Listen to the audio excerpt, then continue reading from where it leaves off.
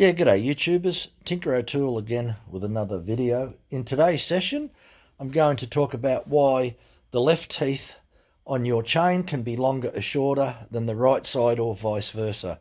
Why is it that a lot of people can't get the same length on the left and the right? Now, if we're talking about hand filing, depends whether you're swapping using your left hand to file one side and then swapping to the right hand to file the other side.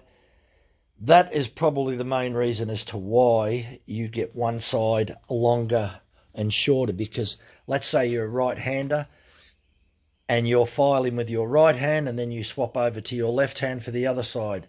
You'll generally find out that you're stronger in your right hand. So if we're going to file a left-hand tooth, which is a tooth on the outside, and I stand behind the chain, I can file that quite easily.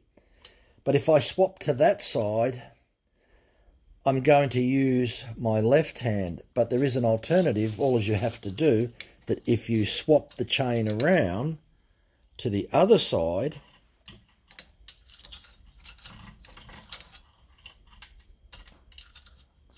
then I can come from this side with my right hand and file this way. So, yeah, look, it's interesting how people file. A lot of people find out that they can't file in their left hand and they only want to use one hand.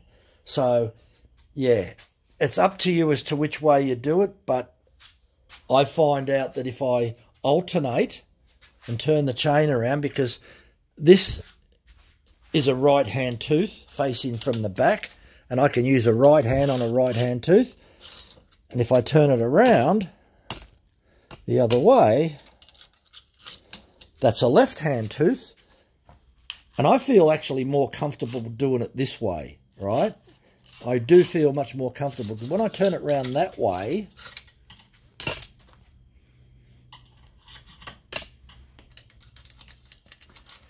I have to stand at the other end. Right, so now I've got to stand at this end. But that's one way of doing it.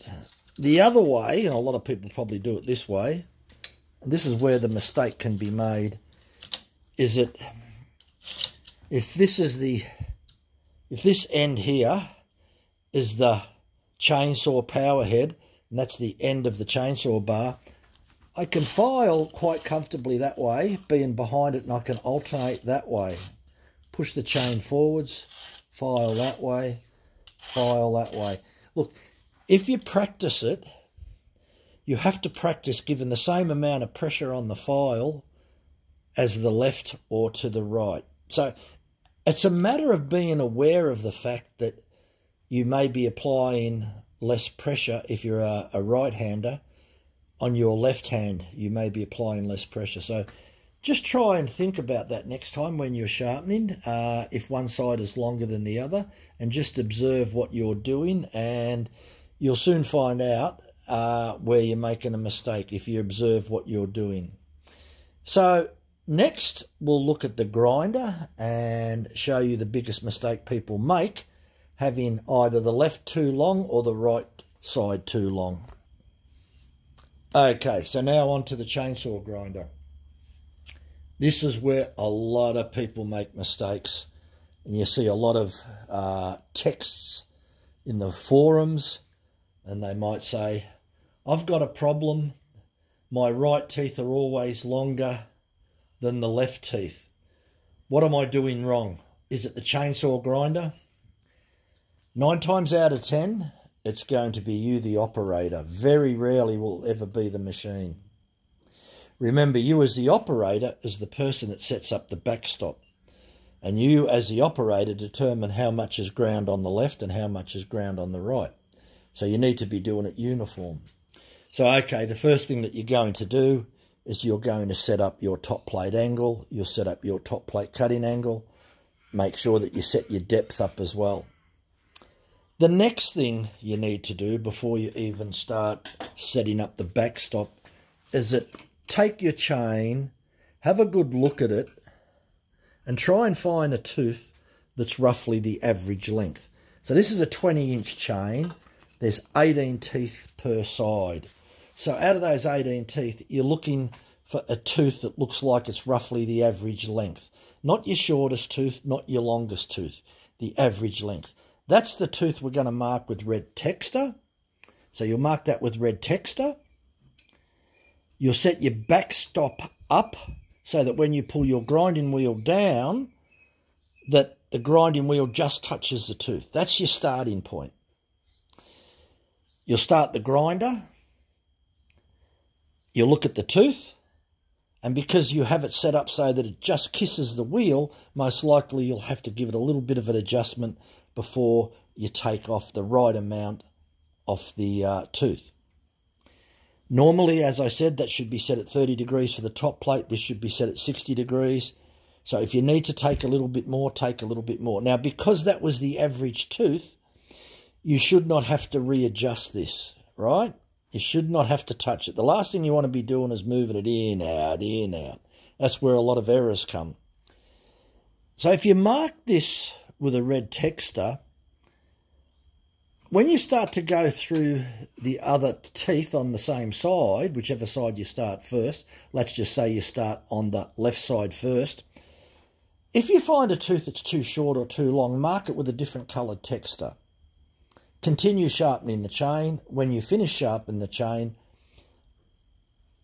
take the chain off, inspect it, and make sure that it doesn't need a second pass. If you're not happy with all the teeth that you sharpened, maybe just give it a quarter of a turn and do it a second pass, right? And the teeth that you did mark, either they were too short or too long, then you can start to do them. Now, when you finish, this is where the mistake can happen. A lot of people don't check for the average size tooth. They might start with the shortest tooth or the longest tooth. And what they actually do, and I've seen it happen quite a lot, when they finish doing one side, they'll move this to the other side like that, then they'll start grinding without even checking. So when you go to the other side, you've got to do exactly the same thing. You need to take the chain off, go through, pick out the average length, which should be very similar to the same side as the other side. Mark it with a red texture. For those teeth that are too short or too long, mark that with a black texture during your sharpening process. When you're finished, then you can adjust for those tooth that was either too long or too short. What they normally tell you to do is to keep them all the same length. This is the ideal situation, but it's not the most practical, because you'll find out no matter how good a chainsaw grinder is, you'll always find out that there'll be a discrepancy even up to a millimetre sometimes. A brand new chain out of the box, it's quite normal to get a 0.5 millimetre difference between the longest and the shortest on the left side and the right side. So it'll never be much better than that. About 0.5 millimetre. So why they're telling you to try and keep them roughly the same length? Because most people are using a raker gauge like this, and this is a constant depth gauge, which means it will only keep the differential between the highest and the lowest point of the tooth at 0.65 of a millimetre. Now, for those that are not too sure, what I was just saying then is that 0.65 millimetre means that the height between the highest point here and the highest point here is 0.65 of a millimetre. So therefore, if you're using that type of raker gauge, then you want the left tooth and the right tooth, well, virtually all the teeth. All the teeth you want the same length approximately. However, if you're using a progressive depth gauge, it doesn't matter what length the teeth are, because what this progressive depth gauge does is set the depth of the raker based on the length of the tooth. So this can compensate for different tooth lengths. The different the tooth length, the different the raker height will be. And that's why these are superior. These were invented by Ray Carlton in the early 60s. This type of gauge here, the constant depth gauge, was invented by Joseph Cox, Portland, Oregon. And it had a worldwide patent in the early 50s. And nothing's changed from then to now. And they still sell that type of gauge. But this is a type of gauge it should be using. For those here in Australia, you can get this from your local steel dealer, Husqvarna dealer. They sell them as well. If you're over in America, you won't be able to get them. I don't know why, but you can get West Coast saws over in America, so you can get on their website and they sell a progressive depth gauge that you can order online and get them sent to you, or go to your Husqvarna dealer and get the Husqvarna one.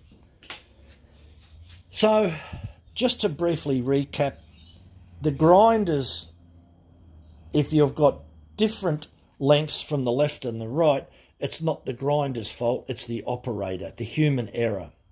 Just revise what you're doing and making sure that you're taking the same amount off the left teeth and the right teeth, and you're setting the backstop exactly the same depth. Just revise your sharpening methods.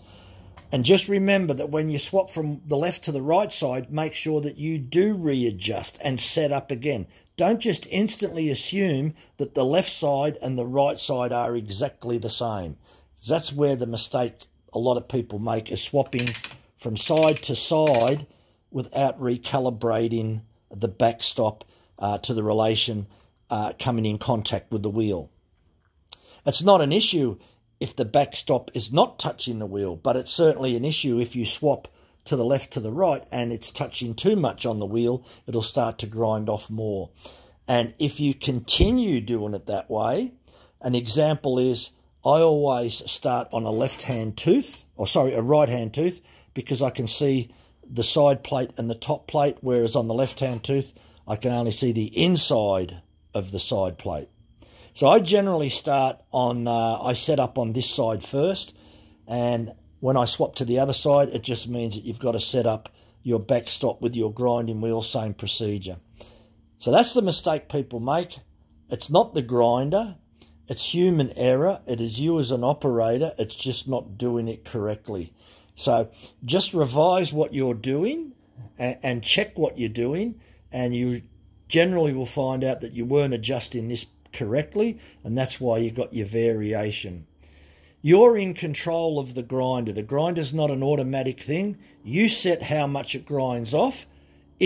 The grinder doesn't set that. So if you've got a mistake, it's because you made the mistake.